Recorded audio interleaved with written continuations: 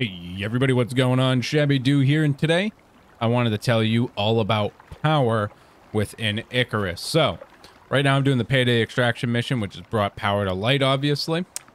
Get it? And we've got two different power sources to choose from. We have a solar panel here, and underneath my stairs over here is a biofuel generator. So let's talk about the differences between these two that are 100% known, and then our guesses on it, because the game, as of course, because it's a fully released game, doesn't actually tell you the details about full power sources between two objects. So let's talk about the biofuel first, and then the solar panel.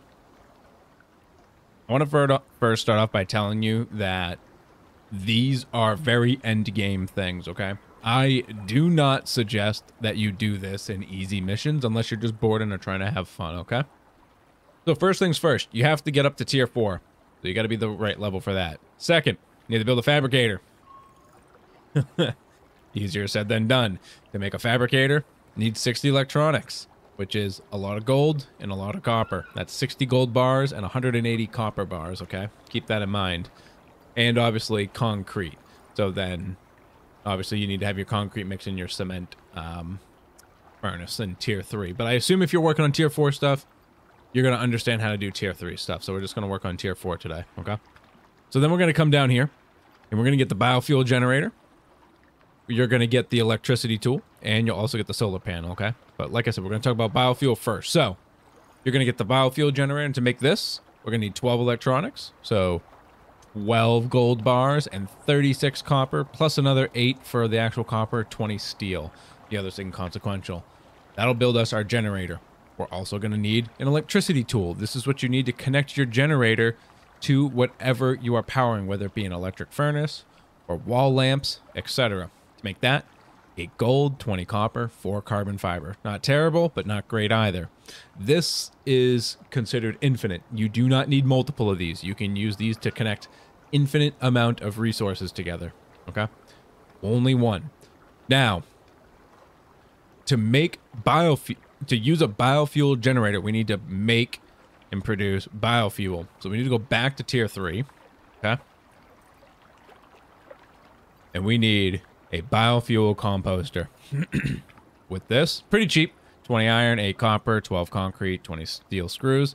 And then the biofuel cans, 25 iron. So you're going to need to make these, okay?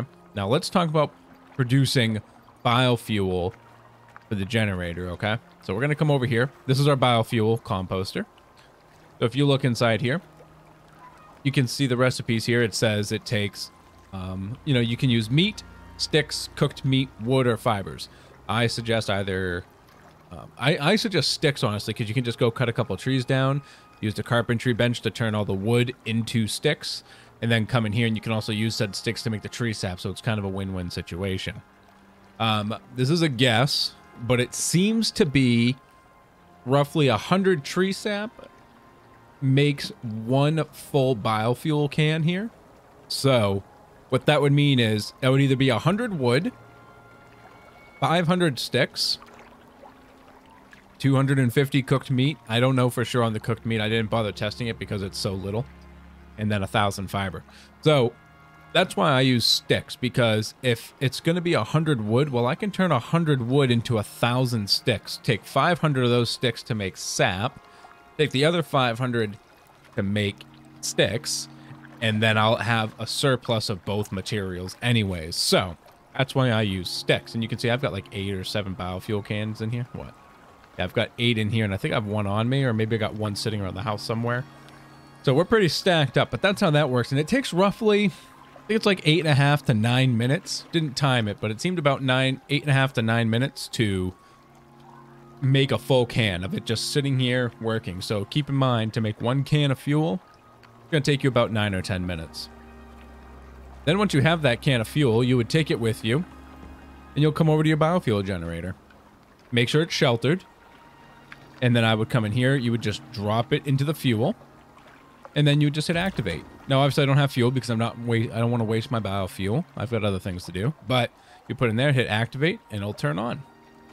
Okay? Then we'll take our electricity tool, which is this bad boy, and you would just hook it up to this here. I've already got it hooked up, so it's not going to let me do it again. but I have it hooked up. I had it over here originally, but then I found out I had to move it.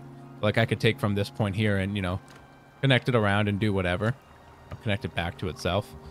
So you would just connect it to there, and then I have it running into the house, and you can see it's kind of coming into the house over here, and then it's coming down into my electric furnace. Okay, so it's just, you know, bada bing, bada boom, like that. You would just click on this. It's already connected, so I can't.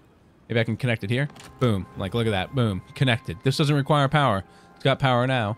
You want to power my icebox? Boom, power. Doesn't need it, but it's got it.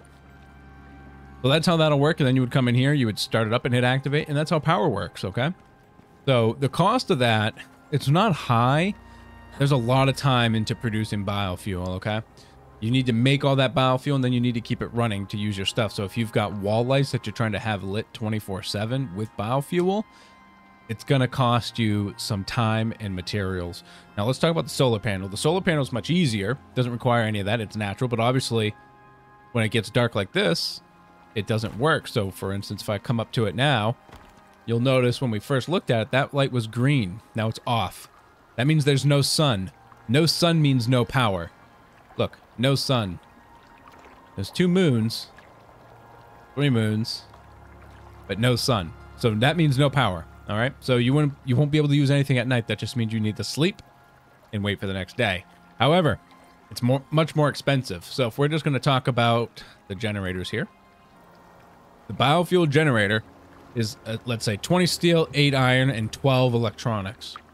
To make the solar panel, 30 electronics, some screws, 60 glass, and 18 composites.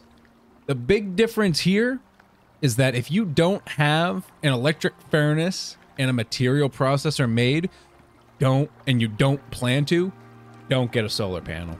Because essentially, you don't need any of that to make a biofuel generator. You do need it to make a solar panel because you need composites. To make composites, you have to have this material processor, which is 80 electronics.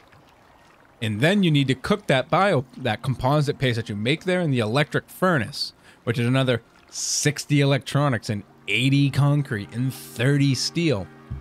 That's a lot of materials. And if you haven't gotten to this point yet, and you don't understand that how much materials and time that is to get all that, you're just going to want to use the biofuel generator. If you have no plans to use this, don't bother with the solar panel. Just get the biofuel generator.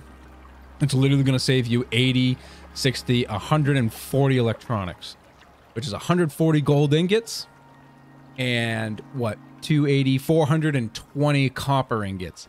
That's a lot of material. All right. So that's what you're going to have to do there to make your solar panel. So let's say you do it. Now let's go look at composite paste right here. Composite paste, we need what, 18, right? 18 composites. That means 18 paste. That's 36 iron ore, negligible. 18 silica and organic resin, negligible. And then another 18 gold ore.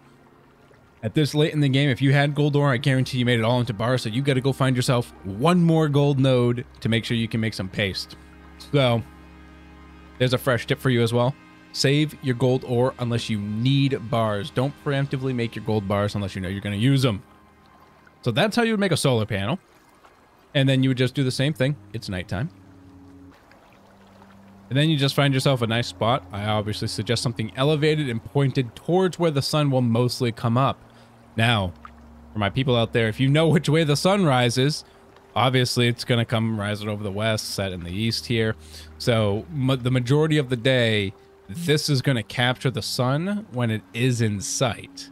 Now, obviously it's 7 a.m. right now, so there's no sun, which means there's no light, which means there's no power. So this is a midday kind of thing. Like at about 10 a.m., I believe, is when the sun, or maybe even 9, is when the sun really comes out over the mountains. Well, from that way. And it'll start to work appropriately. So you can move it around daily, or you can get multiple solar panels. Again, very expensive. So I only suggest this if you're going to have a lot of stuff running at all times, whereas with the power generator, you just turn it on and off when you need it. It works all the time. Now you'll see here that this thing provides 2,500 power. The solar panel does not tell you how much power it provides, so we have no way of guessing. I just know for a fact that it provides more than this. I don't know exactly how much. But this here, the electric furnace, requires 2,500. Now, I believe these are the only 2 items in the game that actually state how much power they use and is required and puts out, but nothing else does. Like your wall lamps, they all require power, but they don't state how much, which is frustrating because this is a completed game. So do take note of how much power you're going to need. 2 generators will do almost everything you need, but you can also turn off your electric furnace and then it'll stop using that power as well. So you may just have to divert power, but otherwise you should be all set. Now, if you're finding this power video useful, do hit that like button down below, please. And also leave me a comment letting me know what you prefer for your power source and why. Also, if you're new here, do hit that subscribe button as well so you get back for that sweet shabby content. So for a quick overview and review of these here. For your biofuel generator, you'll need your generator. You'll need your composter and a tin. And then obviously some components to actually produce biofuel. Pretty sustainable, works over time, not the hardest thing to do. 12 electronics. To make the solar panel, this will be 30 electronics plus another 140 electronics to produce a material processor and an electric furnace. Now, you'll probably be using these 2 anyways if you're worrying about power. So maybe going solar is your best bet. But remember, there's the sun. Why is that? I don't know. Why is it over there? So now you can see the lights on. It means it's getting sun. Home of the rising sun. Home of... Did I say that backwards? I definitely said that backwards earlier.